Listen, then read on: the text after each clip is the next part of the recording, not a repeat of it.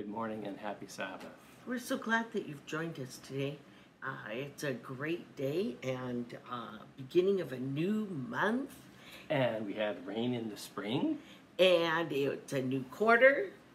And lesson 1, the creations, what a way to start. Back to the beginning. Indeed it is. Let's start with prayer. Definitely. Father, thank you so much. It's a beautiful day and we're so thankful that you have created the Sabbath, that you've given us an opportunity to read your word. And today we ask that you send your spirit to guide our minds and our words so that the lessons that you have come through so that we can share the knowledge and the look at your creation and what you want us to understand. For we pray in your name. Amen.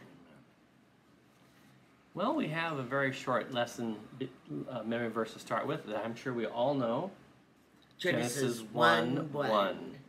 In the beginning, God created the heavens and the earth. You know, it sets the tone for the entire rest of the chapters. And I found it interesting that the lesson, I'd never thought about how it takes on two different approaches in Genesis. Not approaches, but creation parts, so to speak, in Genesis 1 and 2. And so as we look at this, we're going to look not only at Genesis, but some of the other parts of the Bible that relate to the topics of creation.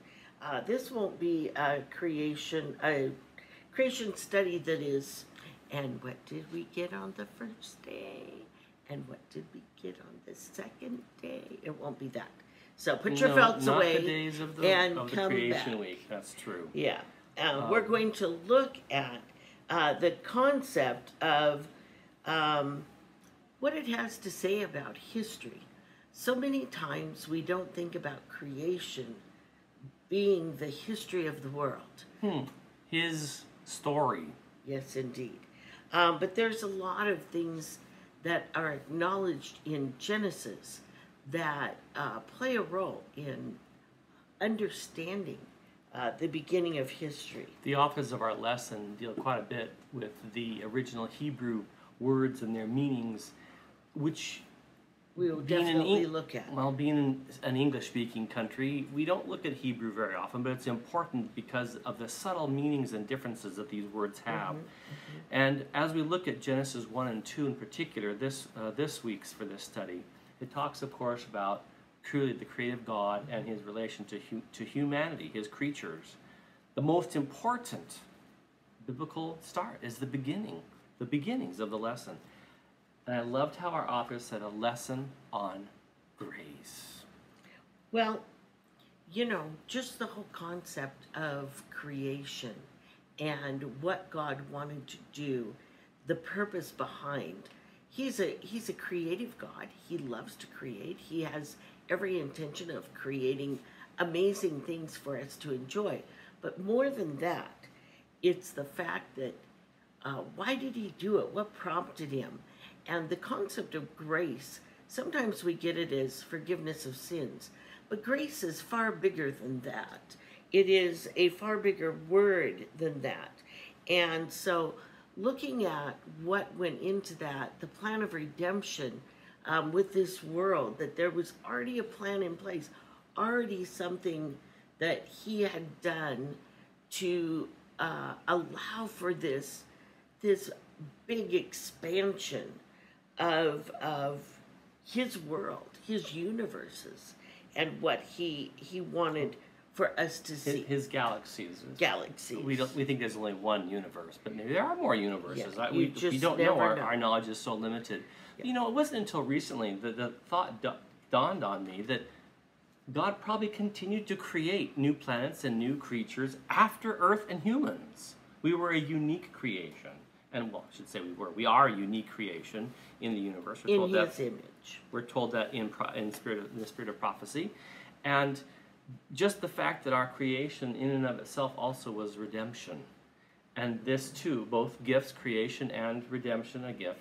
And they all point to the final day of creation. But maybe I'm getting a little bit ahead of ourselves in the lesson. But creation and redemption both deal with Sabbath. But let's continue on. We kind of looked at the lesson in its entirety, in its bigness, so to speak, which we often do on Sabbath day study anyway, the overall point of the lesson. Sunday jumps right in to who this being is, the God of creation. Yeah. The God of creation. And Sunday's lesson looks at Psalms 100.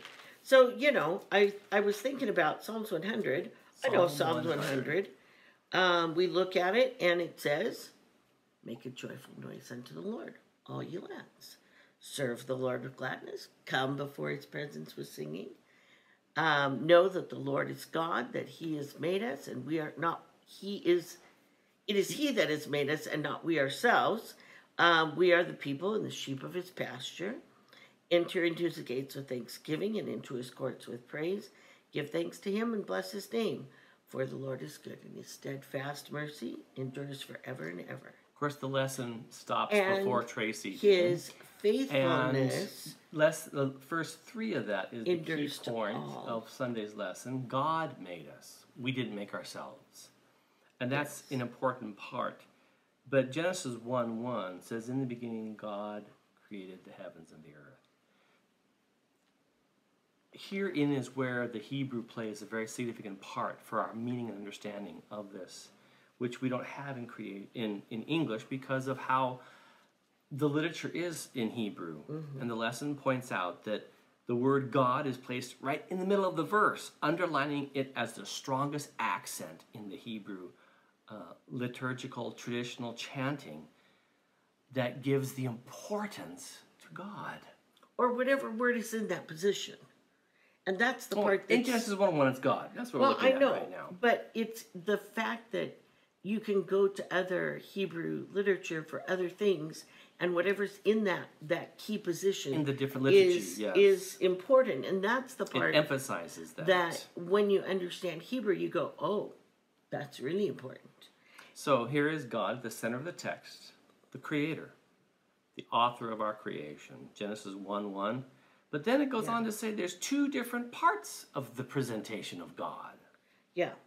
And we look at the word Elohim, and that word means three in one God. Elohim, look at that. Yeah. That. Well, you could, if you want. I don't know. I don't speak Hebrew ever, but Elohim. It makes him feel better, so we humor him. Indeed it did. You better do more. And so when we look at this, we look at the supremacy of God, but sometimes we get the idea, that the other two parts of God, however you want to have them be, sat back and go for it. Jesus, have a good time. Well, it wasn't Jesus yet. I know, but what I'm saying is, they're not sitting back. God functions in everything as a three-in-one being. And that is really important for us to understand, that three-in-one, that they are all in communion, they are all together, a part of this creative process.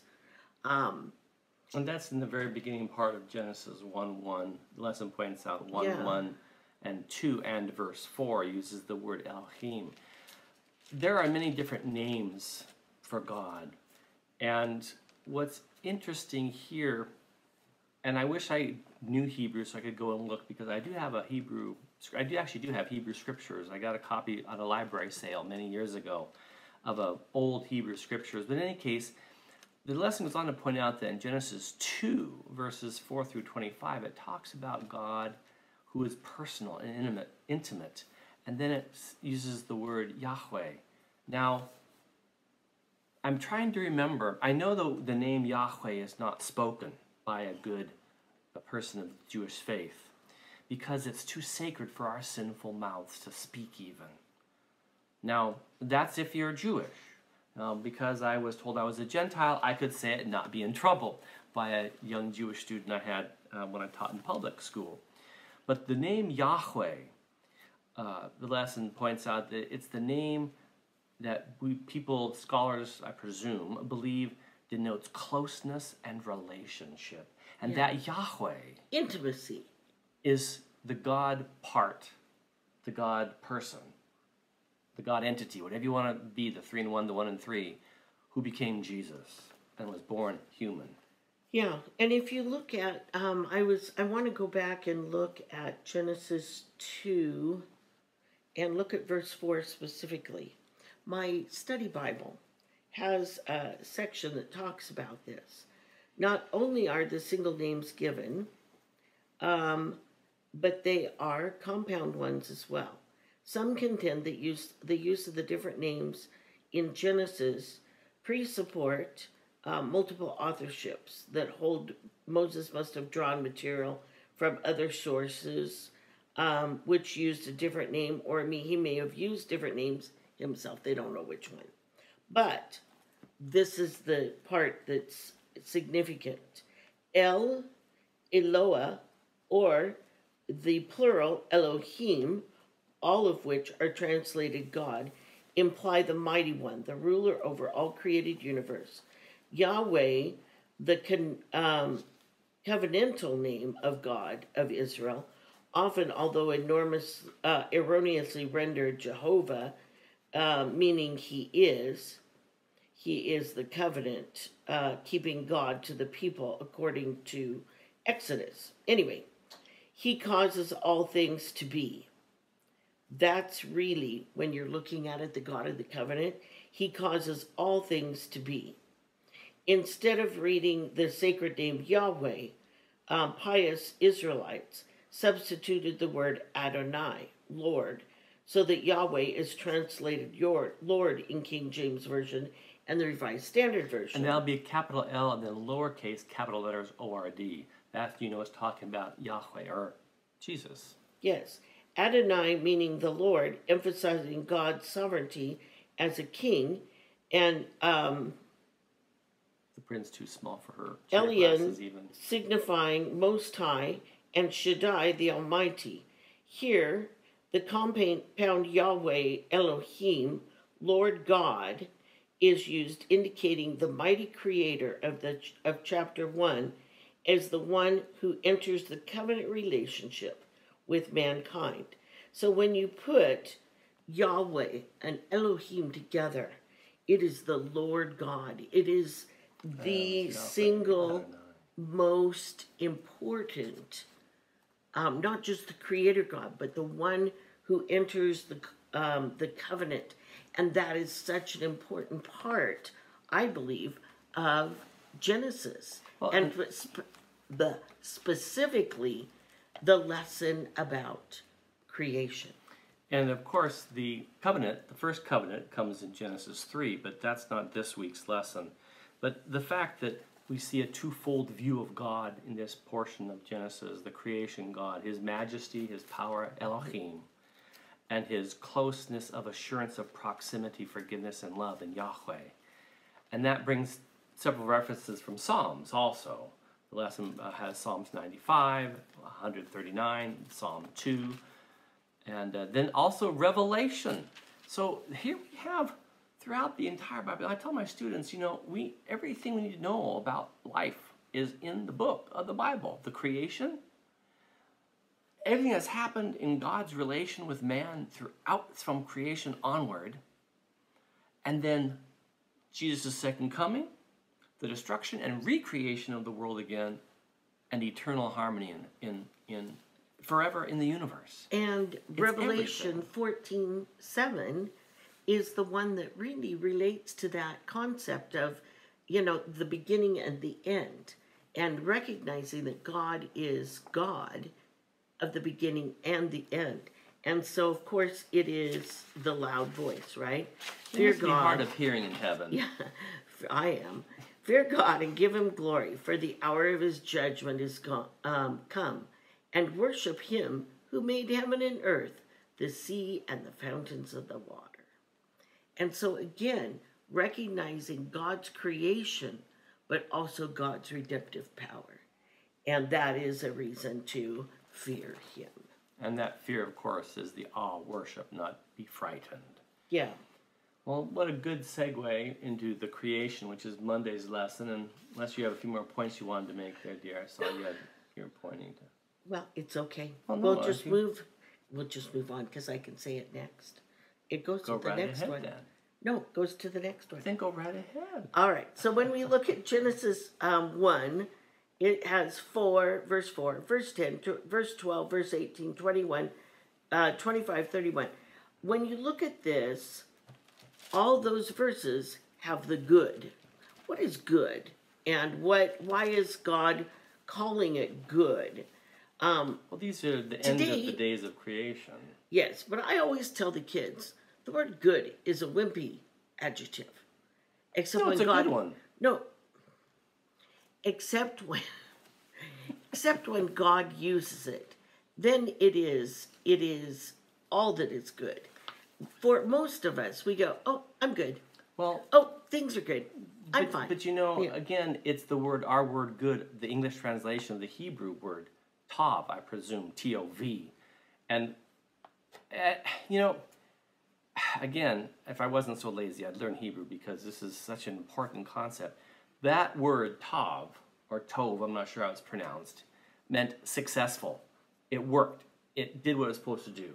Yeah. It's finished. Not just, yeah, it's good. Nah, good enough, like Tracy's saying. Yeah. No, it's an adjective that God's work was successful. It worked. I love Genesis 1:4. It was light that illuminated. Ooh, shall we be illuminated by the God's Spirit in this? It worked. Everything, it did what it was supposed to do. The trees yielded fruit. The grasses yielded grain, and so forth. Things everything did was what they're working. supposed to. Exactly. Well, today we know so much about the cell. I mean, just the individual cell. You can get down to molecule, and that's a whole other thing I don't get. But anyway, but the cell has 3 Now, motors. you're talking about animal cells or plant cells? Doesn't matter. Oh, okay. All cells have 3 motors, and those 3 motors make the cell work. And all of them have to start at the same moment. Simultaneously. Simultaneously. So here it throws out all of evolutionary theory, that it's a progressive work. Because Can't you can't happen. start one without the other. And none of them are going to start working without the power of God. Well, and not only that, but And the beginning of God starting them. and I think I've shared before that the fact too for spontaneous life to happen, statistically, there is 36 billion, 36 comma 9 zeros after it, events, concurrent successive events that must take place before life happens. If any one of those 36 billion break down, the whole thing falls apart. Now, what's the chance? Yeah. It's impossible just by pure statistical analysis. Yeah. So the efficiency of God in his creation, that he could just speak and it would all start functioning, is such, I mean, the things that we know about, down to the smallest molecules. God Atoms, had smaller than molecules. All right. Subatomic particles, even smaller yet. Okay. So what he's saying, as you look at that concept of not only creating something that works, but creating it down to its smallest form, is such a huge thing. And God, it was working. Not just working, but it was working well. It was working perfectly. Without evil, without sin. As it, today we know things work, there are things in my body that work, and then sometimes I think, ooh, that didn't quite work like it used to. We all have things around us that we know work. Whether it has to do with our garden, whether it has to do with our physical bodies, our brains, whatever it is, we know that sin has had an effect on this world. But when God created it, it's perfect. Okay, moving back to the word tov again. I didn't go on with finish with that. It not only does it mean it's finished and that it worked, but it also expresses aesthetic appreciation, the beauty in which God created it. We have no clue, no idea what it was like before the flood, before sin. And I'm sure even the few, I'm going to say 1,000 or so years between creation and the flood. And I say that because Adam died before the flood and he was 960 years old. So give or take a few years, that's 1,000. I think things probably did start to break down slightly. But the awesomeness, the beauty, the incredible, we can't begin to think what it must have been like prior to the flood. But yet there it was. And Moses, in his writing, intentionally states, by the use of his words, that God created things intentionally and suddenly. Those three engines starting, boom, life, the cell. And God created it from every day prior, moving forward through the week to support the day that was new. Light first, then firmament, then land and water, and so forth, and sun, moon, and stars, plants. Those plants needed light. They needed the sun, moon, and stars. Well, the sun, at least, for chlorophyll to work. The animals that came next needed the water. The land animals needed dry land. They needed food. So, it all was put together, one on top of the other. But, is it the next lesson? No. At the end of the creation week, God didn't say it was good. Oh, that's later.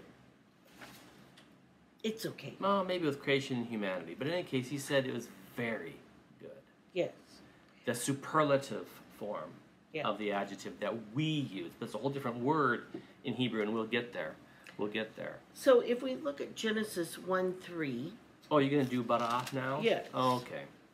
I kind of skipped over that, but she wants to do bara. Okay. Go right ahead. So when we look at it, it means it's translated, and it means to create. Okay. To create. And Genesis 1:3, and God said, "Let there be light," and there was light. So the concept that God can create through his will and his word is a significant thing. He can speak and it exists. That is, I think, one of the most important aspects for us to understand about creation.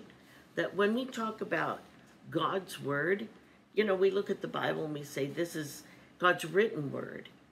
But when we understand that when God says it, it's real and it's true and it exists and he's created it, what has God said? Throughout the Bible, when God says it, it's real, it exists, it is not anything within doubt. And that is something that when we go to Genesis 1:31 then, and it says, "And God saw everything he had made, and behold, it was very good. And there was evening, and there was morning, and it was the sixth day." But that concept of, where he spoke, and it was. Well, yes, except he didn't. Well, we'll come back to that. The first 5 days of creation, God spoke, and things happened by his speech. And I don't know if the lesson said it. I don't remember back to Monday's part if you got the word and will, or if that's from your own intellect. But what a wonderful concept. God creates by his word and by his will. And it's very good. Yeah. Well, some creationists, for some reason, forget the seventh day of creation. They talk about a 6-day creation week. No. It was a 7th-day created week. Otherwise, we'd be on a 6-day cycle. Right. Also because God created Sabbath. He had to create another day for it to exist. Exactly. So Right. There were 7 days of creation. There just weren't Objects of creation. things created, exactly. But then again, a day was created, the 7th day, so I guess that's a thing. But Well, there weren't the time there was weren't the thing. there weren't objects that were created like animals and plants and people and things like that. So yes, but the 7th-day Sabbath.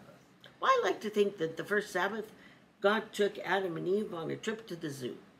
And they got to go through the botanical gardens and named the animals by then, but sure, maybe they all came together in the zoo, made a zoo for them in their worship. they couldn't Friday have got sundown. everything in 24 hours. Sure, they could have. Okay. So when we look at the idea of God ending his work and then creating a day, another 24-hour evening and morning, so that he could have time set aside, because we know that God created man to work in the garden. He also That was created part of time. his. That's one thing we miss in the fourth day creation, when he created the sun, moon, and stars to rule the night and day, to set forth seasons and time. I think, But not daylight saving time. I doubt there's any reference in Ellen White, and it's not one of the Bible, obviously, but that time is unique to Earth. I believe that. I don't believe that time is relevant anywhere else, because everyone else in the universe is immortal. So time is, that's why God could say, I am. He does not exist in time. Time is only here on Earth. That's my idea. Take it for what it is. But God created a time, a special time, for his new creatures, human beings, and him to spend together. So I was thinking about my childhood. And when I was growing up, of course, I grew up in God's country, Oregon. And when you are Oregonians... The whole world is God's country. I know. But when you grow up in Oregon... You're wet and soggy all the time. No. As often as you possibly can, you get out into God's second book, nature. And I think in our world today, we sometimes forget that. Last Sabbath, we went to see the poppies. And while they weren't the super bloom of a few years ago, it was still lovely to get out and look at the beautiful flowers and talk to the little grandnieces about the beauty of God's nature and the different kinds of flowers that were blooming.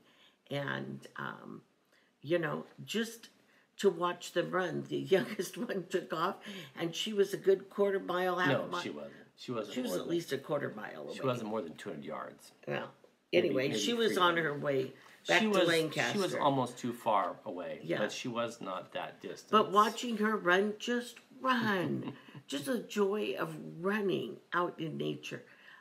It was just precious to watch, because for her, it was like, look at this huge, wide open field. All I could think of was snake. But anyway, just the joy of running in God's nature, just being in God's nature. Children need that so much. And, as I've gotten older, I think, I could just take a nice nap here in the sun. And that would be my enjoyment of God's nature. But getting out there and walking and seeing God's nature is that very good creation that he has given us. That's what our Sabbaths are for. And I think sometimes if we planned more, we would be more eager to get out into nature on Sabbath. I think if we perhaps were a bit more careful with our other 6 days of the week and rested as we needed to during then, and I'm certainly guilty of not getting the rest that one needs. Americans suffer from lack of sleep more, I'm not going to say more than any other people, but we know by statistical research that Americans as a group are sleep deprived because, 4 hours is enough, 5 hours is enough. They're saying even adults need 7 to 8 hours of sleep. But in any case, if we were more rested and followed the clock that God set in place, sun up and sundown, we might have the energy come Sabbath to make it a day of recreation with God, yes, as opposed definitely. to a day of hiking to the box springs and taking a nap for 2 or 3 hours. But, right in the middle of Tuesday's lesson, page 9, your quarterly, I'd like to share a little paragraph with you. I'm sure you've read it, but I just want to share it with you anyway. The Sabbath, which marks the first end of human history, is also the sign of hope for suffering humankind and for the groaning of the world. It is interesting that the phrase "finish the work" reappears at the end of the construction of the sanctuary, and it refers to Exodus 40, verse 33, and again at the end of the building of Solomon's temple, 1 Kings 7, 40, and 51. Both places where the lesson of the gospel and salvation had been taught. So we see Sabbath as a time where the lesson of salvation being taught. I'd like to think that Adam and Eve were in the Garden of Eden in perfect beauty for longer than a week, hopefully for years before they got to the tree of knowledge of good and evil, and blew it. And here we have it.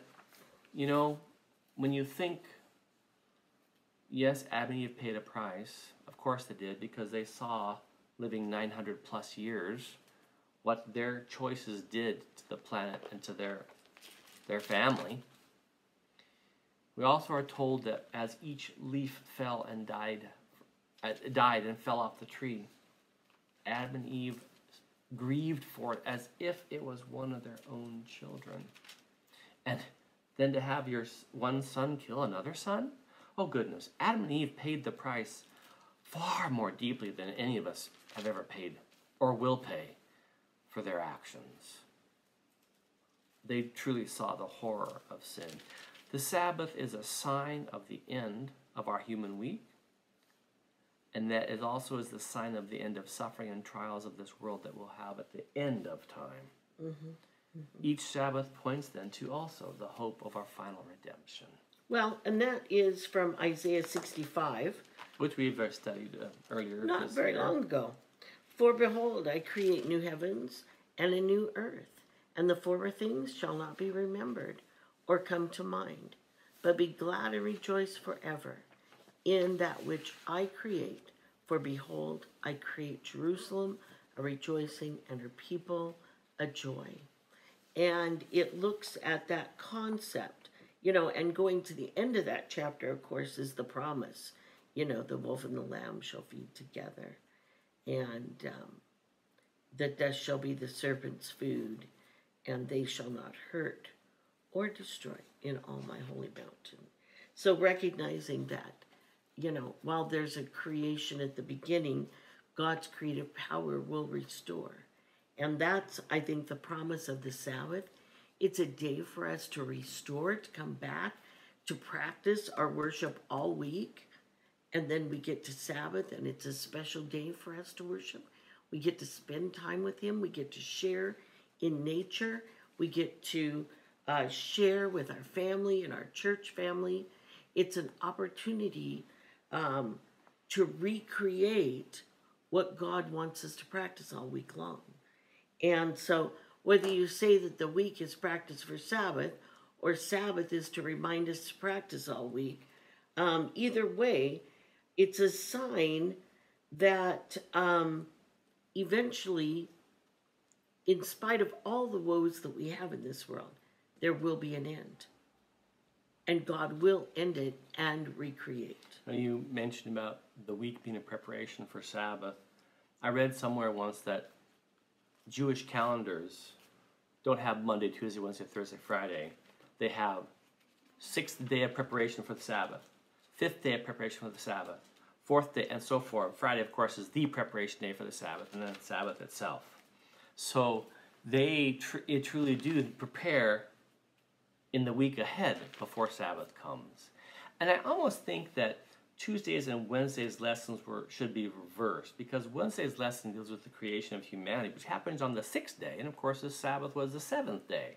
But in any case, we have a whole day of the study this week, or last week I should say, for the creation of humanity. And as we look at Wednesday's lesson, but you're still on Tuesday's part. Are you looking at something you wanted to... Yeah, I was looking at Luke 13 to 16, where it talks about... The healing and restoration on the Sabbath day, where Jesus did that, recorded several times in the Gospels. Where he restored healed, humanity. This woman in the synagogue, and of course they were like, 6 days thou shalt thou labor, but the 7th is set aside for worship.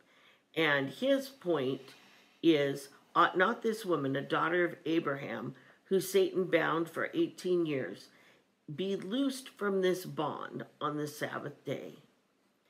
And he said this, and all his adversaries were put to shame, and all the people rejoiced in the glorious things that were done by him.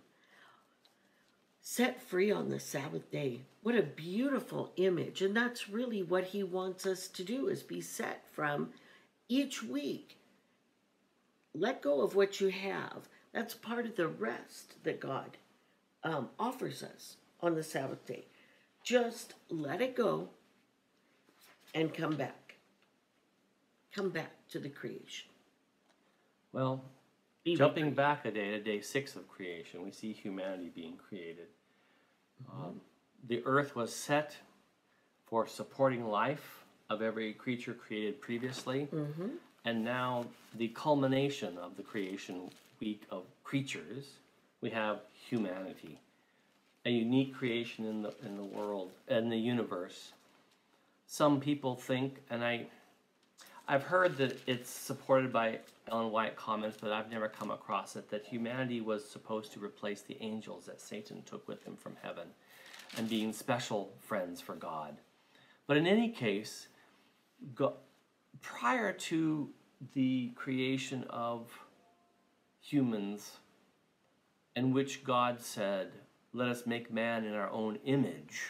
And the lesson spends quite a bit of time about the words that were used in the Hebrew about our image, which takes kind of apart one of my ideas, and I'm glad that now I know it's supported by the Bible. I don't need to worry about my idea, but I have a little twist on the end I like to keep.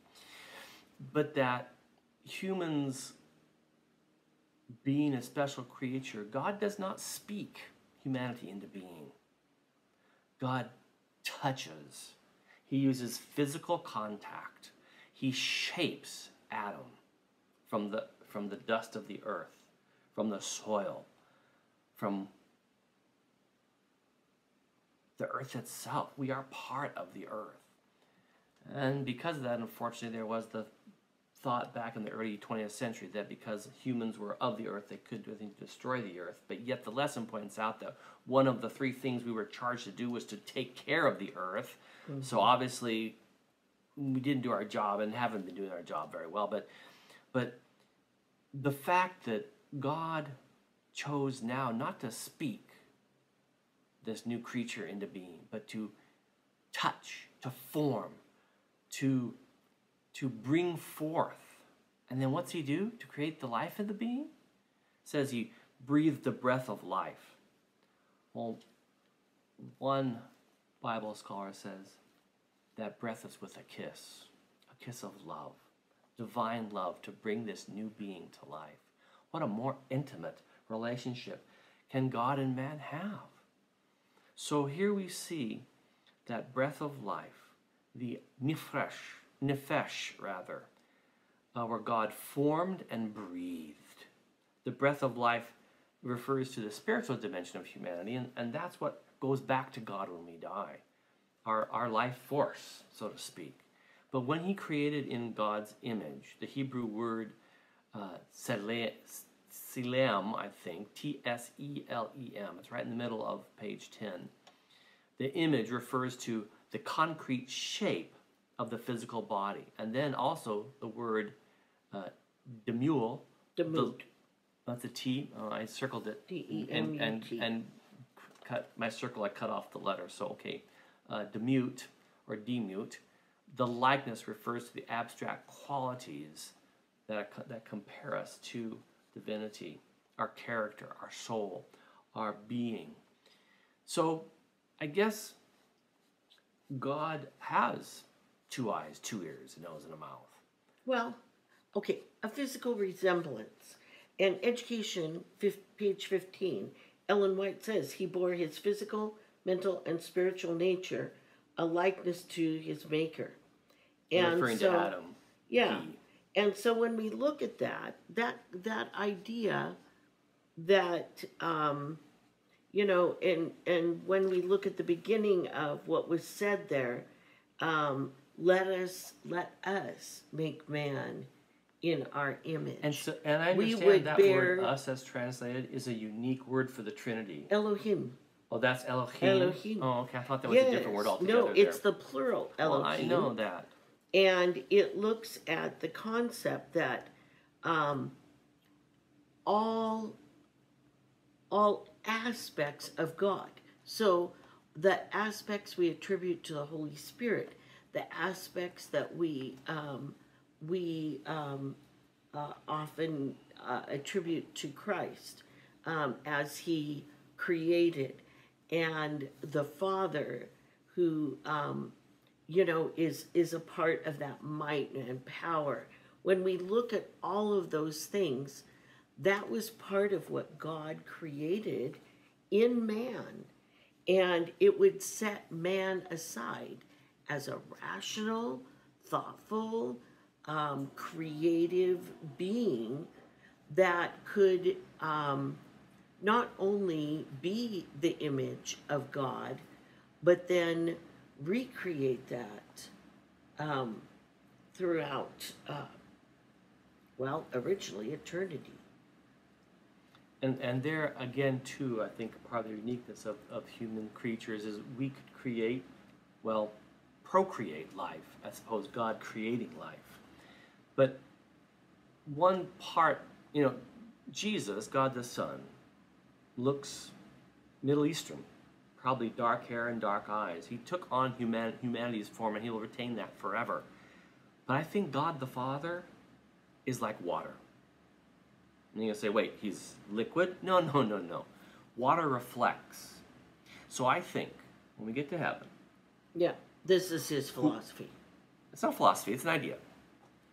Who is looking at God will see. I'll see him with blue eyes and blonde hair. Yes, my hair was blonde. And lighter skin. Yet where someone who has African American heritage or African heritage who's darker complected will see God that way. Whereas Native American with the tanner skin, the dark eyes, dark hair, they'll see him that way and so forth. God is all to everyone, so he'll look like everyone. Well, and really, I think the most important aspect of this part of creation, and the point was that God made us in, sometimes we get caught up in the physical image, but I think that the important aspect is that God was willing to create us free choice. Well, all his creatures are that way. The angels are that way too. Free choice human beings with the rational ability to be one with him. And that intimacy, that expectation that we would be one with him was significant in the creation of humanity. And there are aspects of that are very singular to humanity that other created beings will not know. So when we look at Thursday's lesson, it deals with what took place after the creation week, where God charged Adam and Eve with their job, so to speak. And that changed after the fall.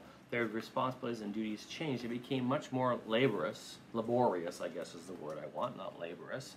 Get the accent on the right syllable there. Page 11, Thursday's lesson mentions or brings to the point that God gave humankind 3 gifts at humanity.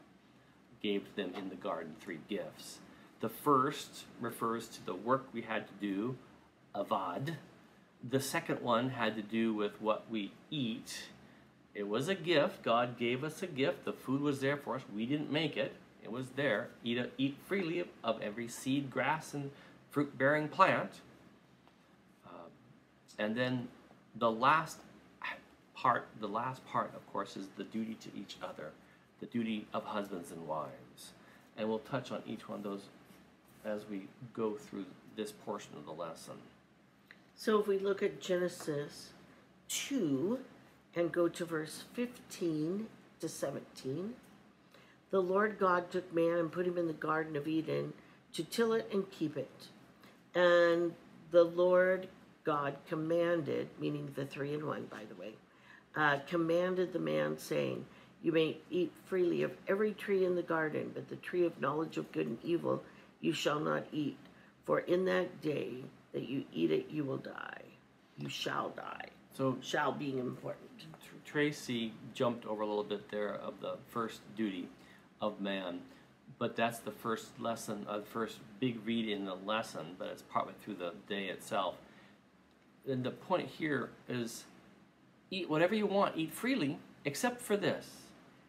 And I never thought, as the lesson points out, that humans were given that gift, but they said there's a slight restriction. You can't have everything, but you can have everything except this one thing.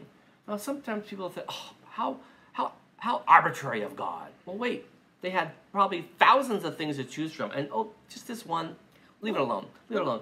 So the lesson points out that, and I'm going to quote here. I'm probably Okay, going to say you're two. jumping ahead, but it's Well, okay. no, you brought it up with 2:15, okay. because at the top there, in the middle rather than the top, enjoyment without restriction leads to death. Wow. So that, searching for total free love of the 60s led to all kinds of diseases and issues. Okay, Anyway. so if we go back, we often skip this middle part of Genesis 2.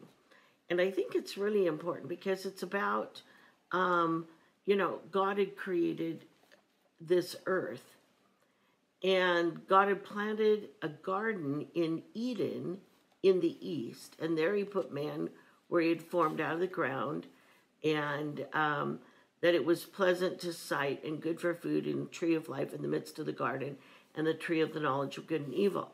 A river flowed out of Eden to water the garden, and it's divided, became 4 rivers. Of course, Pishon, the one that flows through the whole land of Halavah, where there's gold, and the gold of the land is good. But and anyway, it goes on. And then the second river, Gihon, which is the one that flowed around the whole land of Cush, and the name of the third river, Tigris, and then the fourth, Euphrates. So today, a lot of times people go, well, there's not really a lot of history that goes with Genesis. But there is a lot of history that goes with Genesis, and a lot of geography.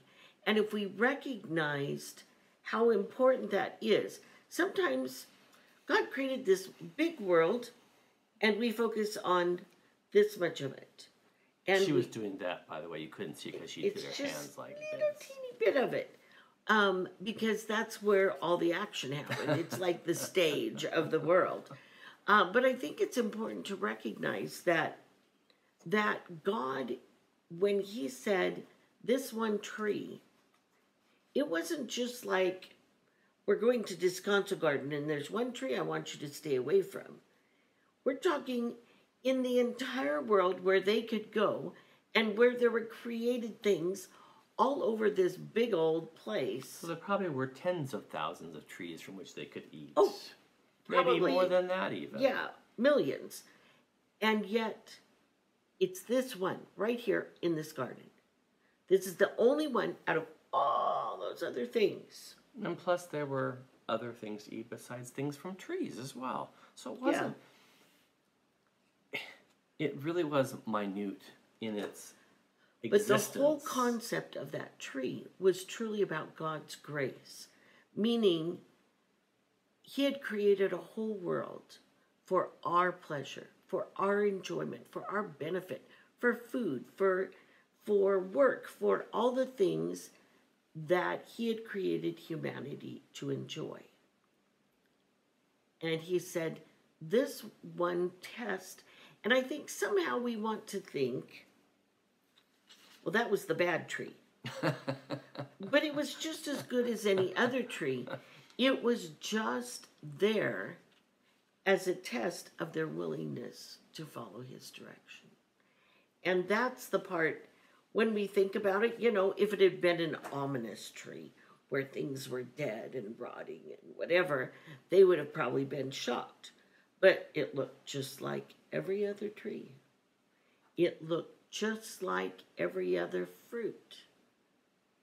Why, in fact, it's right next to one that's okay. Or close by, at least. Yeah. Yeah. And that's the part that we sometimes forget. That Adam and Eve had this whole beautiful world. They could follow the rivers. They could go places. They could see this massive earth that God had created. And, yeah, they struggled. at the end of this page, you will see that they talk a little bit about the duty of man, that third gift, that the man shall leave his father and mother and be joined with his wife. That concept of having an intimate partner was so important to God. And that's what Satan has sought to destroy in our world today. Can we destroy what God created as a beautiful, intimate relationship? And at the end, the very best, God's crowning creative work, the creation of humanity. Yeah. And he did a very good job right off the flesh. bat. Did a very good job right off the bat. Cain killed Abel. Yeah. Breaking apart the family, destroying that concept. But our responsibility to each other, it is part of God's plan, not just in the marriage, but our responsibilities to each of us, being humankind. But in particular, the bond of marriage, a gift that, as it says, entails human responsibility. Once the gift has been received, the responsibility rests with both man and woman to fulfill it faithfully.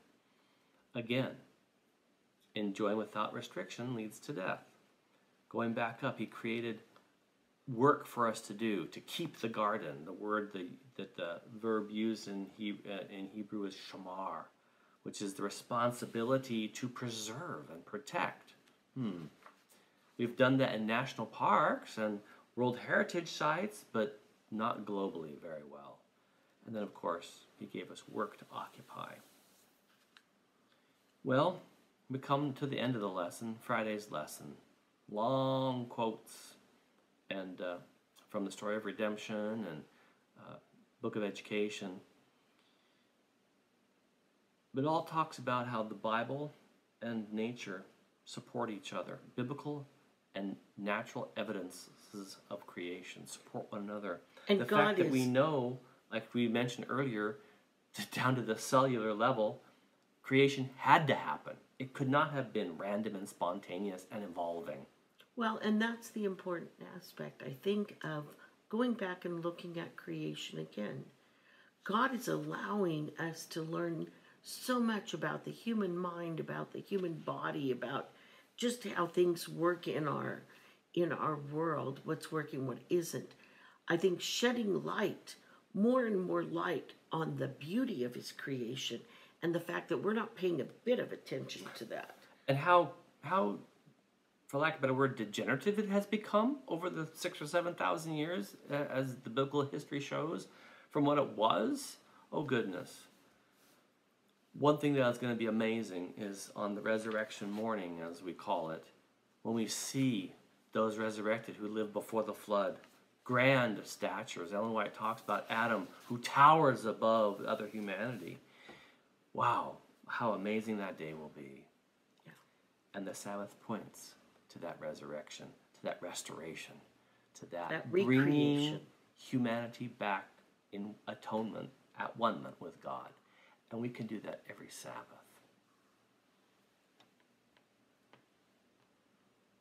Father, thank you. Thank you for creation. Thank you for the lessons learned about you, your creative power, but more about the relationship that you want with us. I ask that you care for us in a way that we will be able to respond. You know our hearts, you know our longings, you know what we need.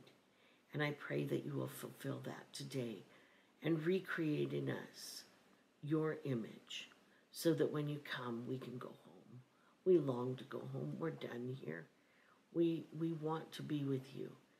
And we ask that we will live this week remembering that that's our goal, to live with you forever. We pray this in Jesus' name. Amen.